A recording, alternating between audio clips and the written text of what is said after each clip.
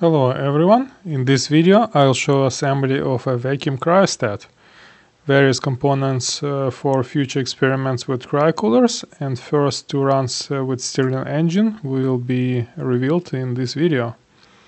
This system will be used to evaluate behavior of various semiconductors, passive components and analog circuits under the wide temperature range down to 50 Kelvin or even less. Most of this video is speed up to save viewers time, so feel free to pause it or ask questions in the comments section.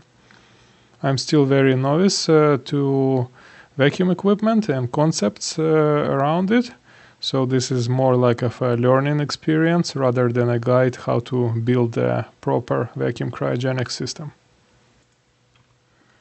Cryostat is built around large aluminum cylinder more than 50 centimeters tall. Inner volume is large enough to fit even half-rack DMM like Keithley 2002, which already gives me some wild ideas to test pressure coefficients of commercial equipment and various devices in future. Top seal use heavy stainless flange lid with 3 large ports for equipment mounts. Combined mass of both metal components is around 58 kilograms. First I need to clean and apply vacuum grease on all O-ring seals, as well as check and clean all the seal surfaces and grooves on metal components.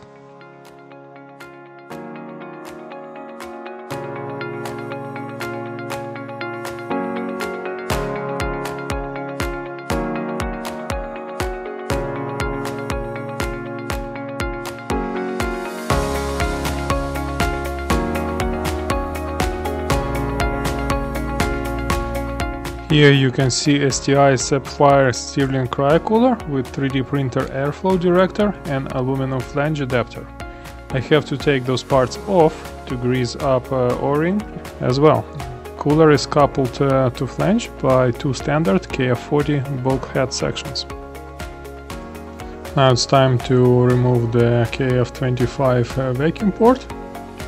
So this is the original vacuum port used for this cryostat before.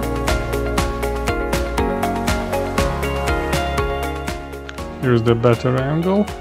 You can see the surface is flattened to allow bulkhead KF25 mount as well. So this is pretty straightforward cleaning, just with some APA and acetone.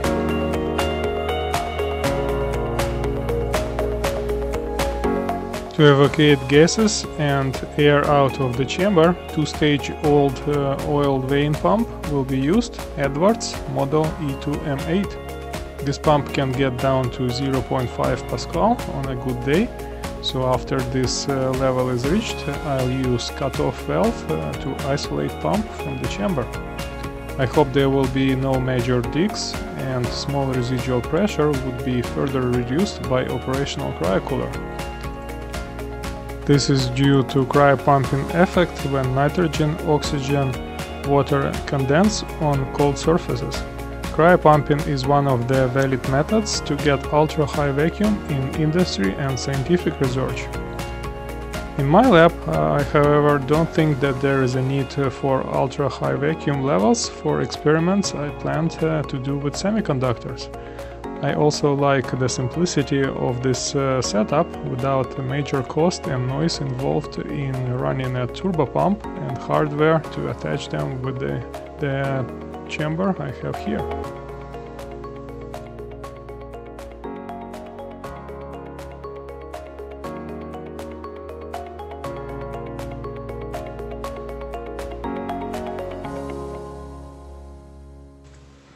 All the connections between vacuum chamber and vacuum pump are done with KF25 interface. So I have adapters on both vacuum pump and the chamber and just clamping them down with a rubber O-ring seal.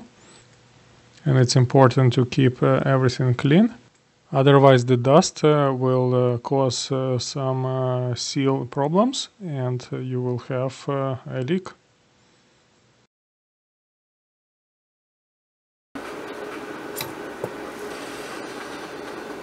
And also good idea not to throw O-rings on the floor. So I have to replace with a new O-ring and then resume the assembly.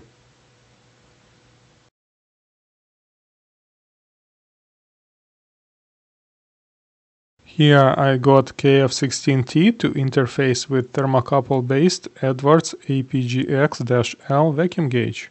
This gauge is powered from 24-volt positive supply and provides linear voltage output relative to pressure at the input port. APGX-L pressure range is from 10,000 Pascal down to 001 Pascal, well enough to reach the limit that my vane pump can achieve.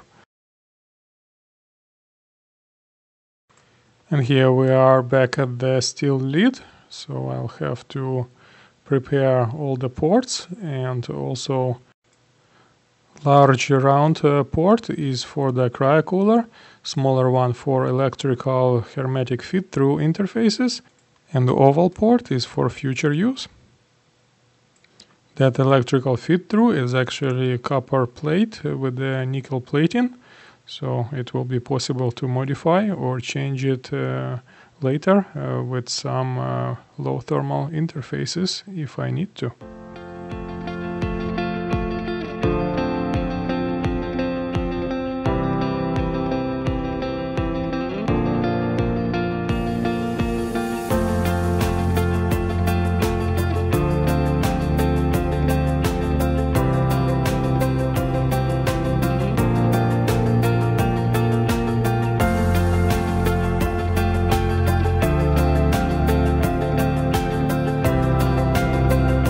Here I am soldering super thin 4-wire cable from temperature sensor manufactured by Scientific Instruments. It is a special die designed for cryogenic temperature sensing all the way down to 1.5 Kelvin. Sadly, I do not have a calibration curve for my particular dies, so this will be a challenge to solve next year.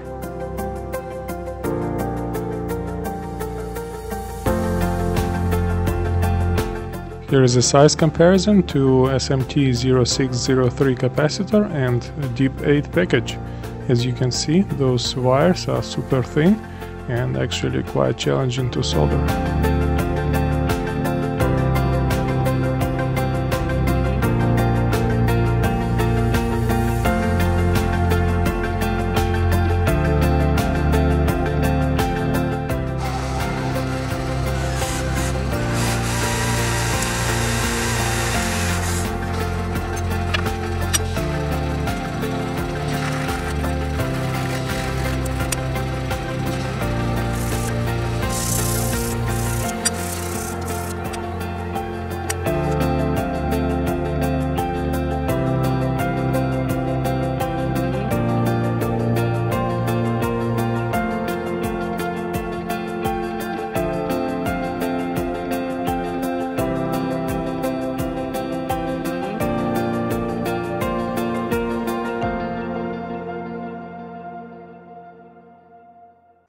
And there's the backlight, so I can actually see when the chamber is sealed. So let's see that. I can show you how this backlight will work. Hopefully there will be enough light for the camera. Just a couple of the LEDs and a couple of the resistors. And then of course I insulated my temperature sensor in the just shiny reflection foil. And then the cryocooler will be mounted on that spot. So let's assemble it.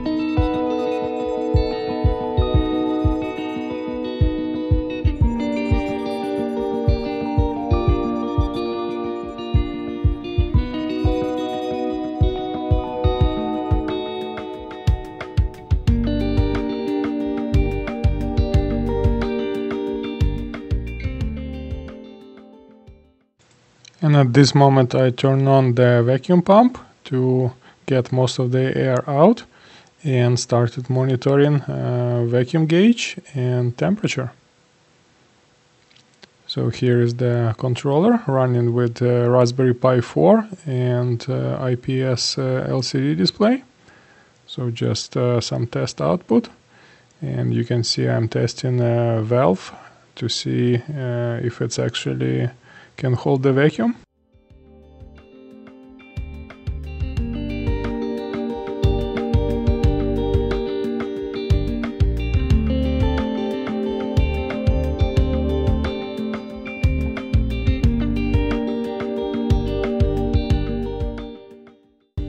And here is the actual audio from the lab when everything is running. So the most noisy part was the fan, but otherwise it's not that bad, so definitely it can be run for a long time. And now the Cryocooler operating.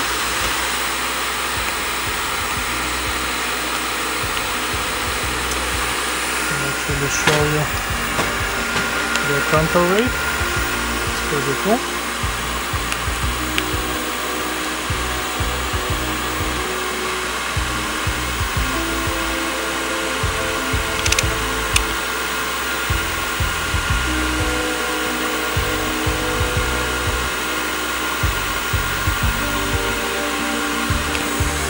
And we have the temperature is going down.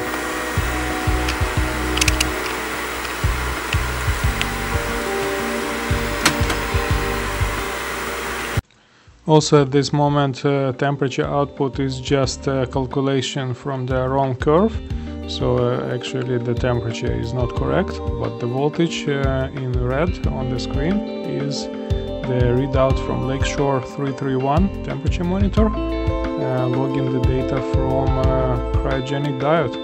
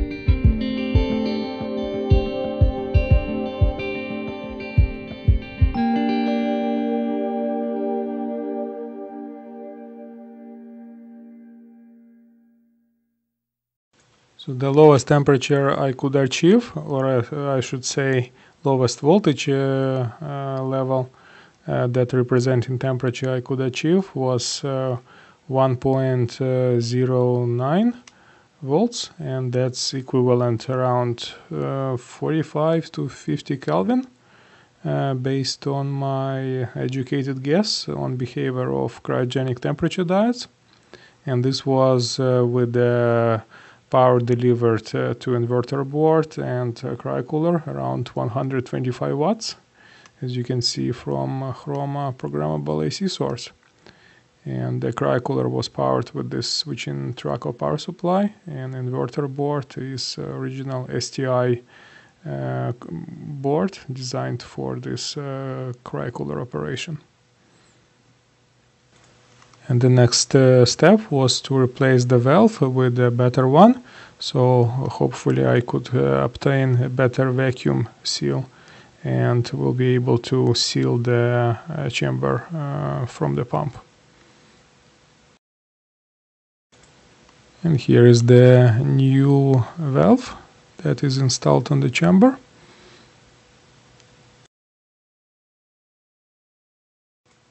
Also for second run, I added second temperature monitor, also Lakeshore model 331, with the same model diode, the second diode, connected to the same copper plate, so we could compare two diodes.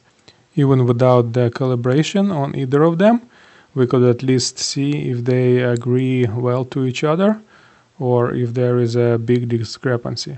So at the room temperature, the agreement was within few millivolts, and as you will see later in the run, it will actually keep around the same difference, plus minus couple millivolts between each other. So everything else in the system remained unchanged, and we just did the second run.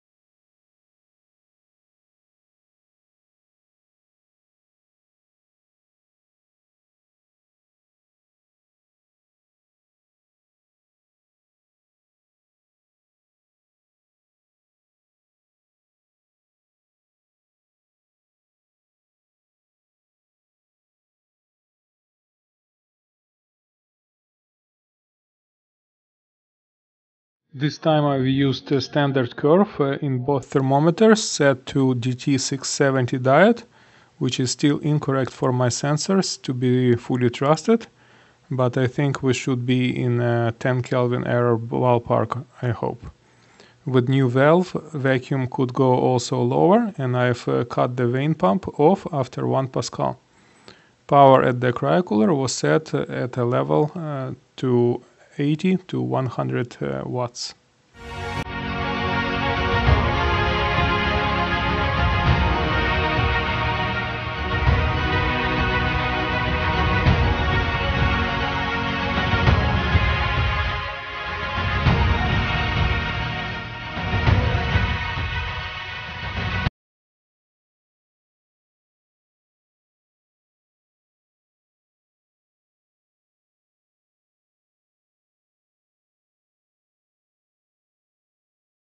I've reached ultimate temperature according to this incorrect curve around 40 kelvins. So with the voltage respected on probe 1, it was around 1.091 volts, and second sensor was reading around 1.083 volts, as you will see later in the video.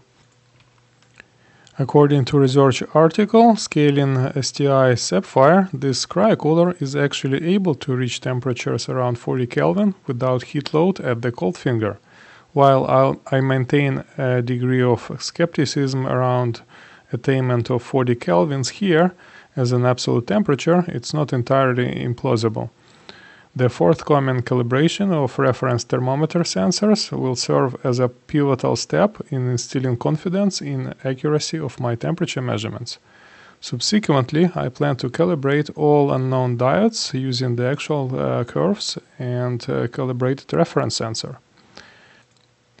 Anticipated for the upcoming year, a comprehensive range of experiments will be conducted, spanning from room temperature down to 40 Kelvin, facilitated by this STI head. It's worth to highlight that my exploration will not be confined only to 40 Kelvin temperature, rather it's the first step before I install much larger multi-stage cold heads in conjunction with the existing Cryostat setup and in future cooler endeavors. Until then, peace to you all and best wishes for new 2024 year. Slava Ukraini!